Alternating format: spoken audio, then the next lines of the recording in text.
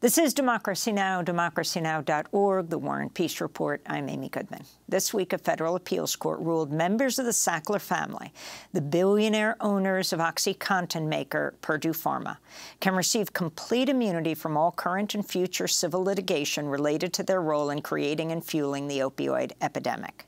The legal shield could lead to a settlement in the range of $6 billion for thousands of plaintiffs, including states, local governments, and tribes.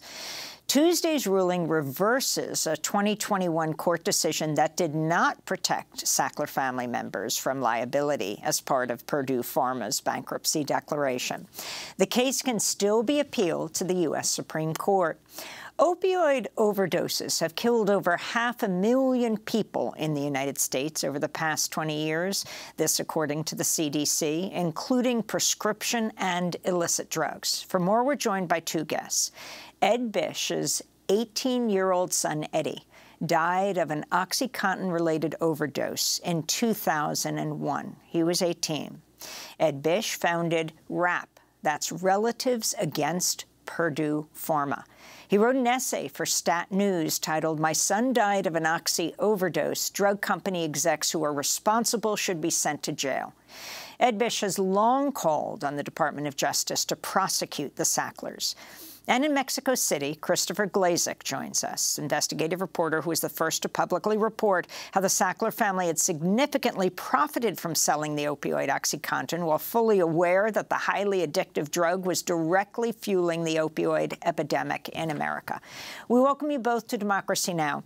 Ed Bisch, let's begin with you. If you can talk about why you oppose this court decision this week, what it means for you and your family. Well, what it means is the best part of this deal is has nothing to do with criminal prosecution. So for that, I am happy. Otherwise, that is, in my opinion, the only good part of this deal. There's many reasons. Most of the news stories are saying that 95% of the victims approved of the deal, while only 20% of the victims voted. So, you know, that's very misleading. I mean, I have a long list. Number one, the total deal's valued about $10 billion. The victims get $750 million, okay? That's 7.5%. Out of that, that's before the lawyer fees and expenses. So the victims are going to wind up with around 4%. Does that sound fair to you? What does that come to per person, Ed? Well, that's another thing. They have a point system. So, and you need valid records. So I talked to one lady who actually got addicted to OxyContin, went to prison for forging OxyContin prescriptions to feed her own addiction, went to prison. She filed, and the lawyer said, well, we need proof. She said, I went to jail for 2 years. What kind of proof do you? They want a lot of records, and some of them go back. A lot of people couldn't get the records. There's a lot of people who are going to be very disappointed. And please follow up with these people in a year or two. Ed, just to be clear, you've been calling for the prosecution of the Sackler family. This court ruled they get total immunity. Your response to that? Well, they get civil immunity. They don't get criminal immunity. Maura Healey, the Massachusetts governor, has stated she has seen the evidence and the DOJ should do their job and prosecute. Punishable by fine means legal for a price. You know, these companies, not just Purdue, they look at it as the cost of doing business. They made billions and billions. They pay a portion in a fine, and they walk away. In this case, the Sacklers get to walk away with civil immunity. They get to sleep like a baby at night. They're still billionaires. Without any criminal prosecutions, this is going to go on and on. I want to bring Christopher Glazek into this conversation. You have been covering this for decades, just as Ed Bisch has been living the horror of losing his son for over 20 years now. He lost him in 2001. Can you talk about this latest deal, how it differs from previous ones, and the overall scope of it, Chris? Yeah, looking at the agreement, you'd have to say that the Sacklers did what they've always done. They struck a deal, they paid a bribe, and they're getting away with it. There's no admission of wrongdoing anywhere in the agreement. And the question is this really accountability? It's really important for people to understand the deal has this big fancy number in it, like the Sacklers are going to pay $6 billion. Well, they're going to pay that over 18 years. And when you have a giant fortune that's more than $10 billion, just the interest you earn every year is going to be enough to pay out that settlement. So it's important people understand the Sacklers are not losing their fortune. In fact, their fortune will probably be bigger in 5 years than it was 5 years ago. So, there's a real question whether there's any accountability here in reality. The question Wait a second. is how did they get this I want to follow deal? up.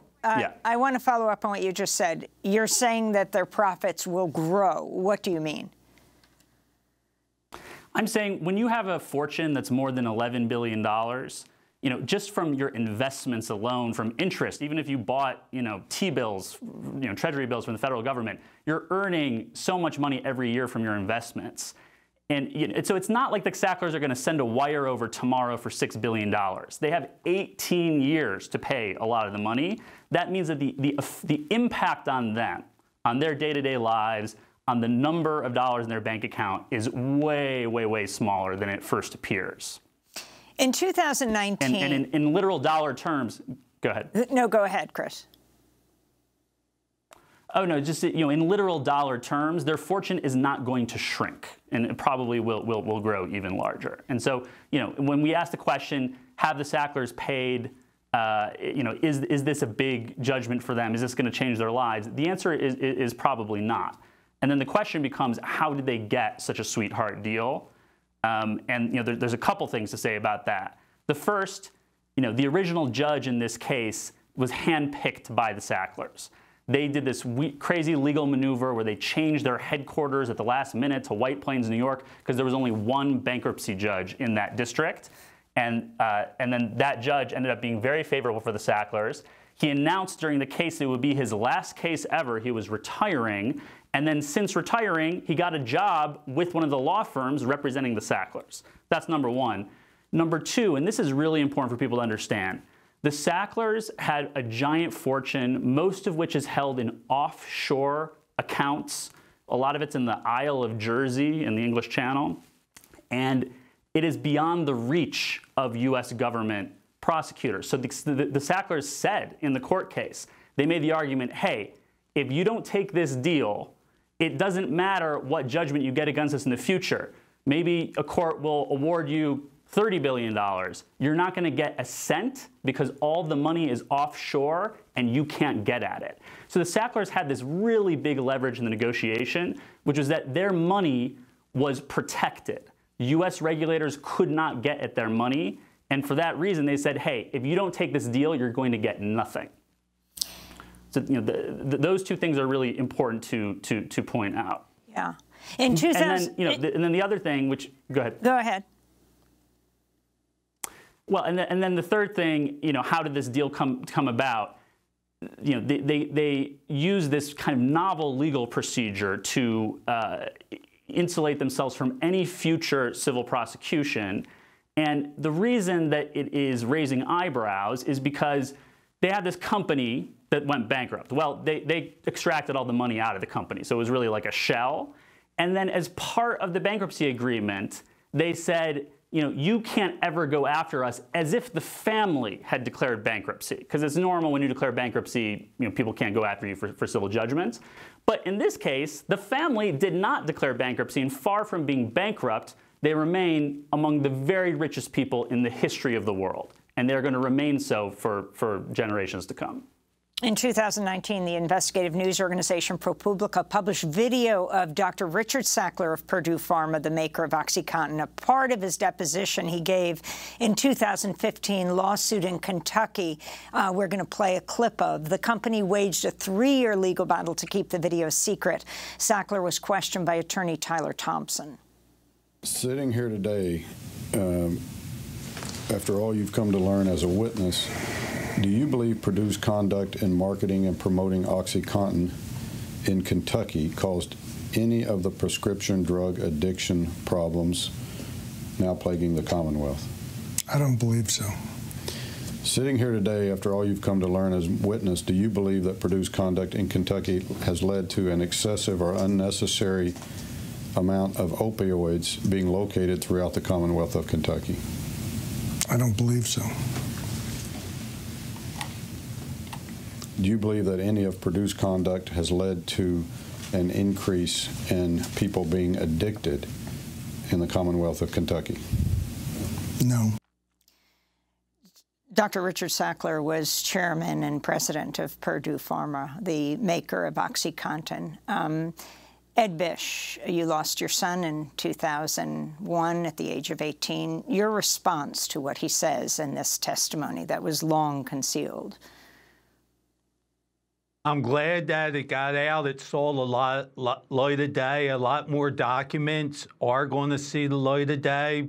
Am I surprised? Not even a little. How he sleeps at night, I don't know. The crimes are well documented. Chris has written some great articles. Dope Sick on Hulu, Crime of the Century on HBO. And on August 10th, Painkiller is going to show on Netflix. 2003, the very first book documenting their crimes, Painkiller, was published. 2001 was the very first congressional hearing on OxyContin deaths. 2001, I went to that hearing. And, you know, I read the headline, Purdue going out business. Oh, finally. As soon as I started reading it and I saw the Sacklers are demanding immunity, I said, this is a bankruptcy scam. And that's one thing this bankruptcy scam has exposed the crazy bankruptcy laws like judge shopping, like these third-party releases, and I hope it does go to the Supreme Court and they do the right thing. Will they? I have no idea.